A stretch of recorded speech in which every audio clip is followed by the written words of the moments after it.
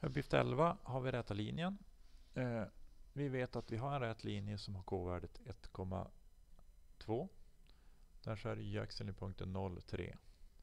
Och så ska vi avgöra om den här punkten jättelångt ifrån med höga värden, om den ligger på linjen.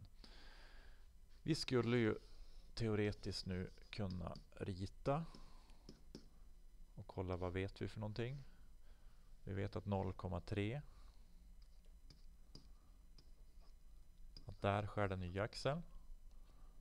Och så sen går den på varje steg så går den upp 1,2 och så skulle vi kunna fortsätta och kolla om den här ligger. Men det är inte riktigt hållbart.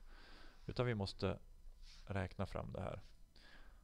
Och om jag kommer fram till här att okej, den skär här y-axeln vid 3. Det betyder att m-värdet är ju 3.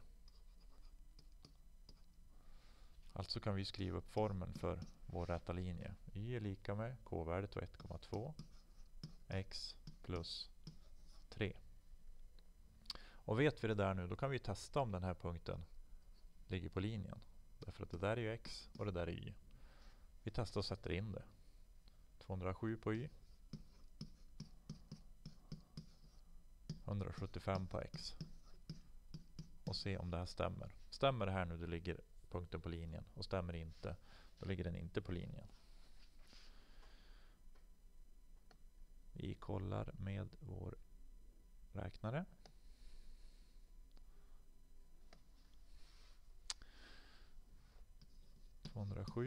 är lika med,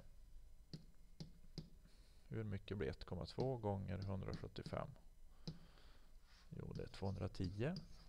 Och sen hade vi plus 3. Så 207 ska vara lika med 213. Och det är det ju inte.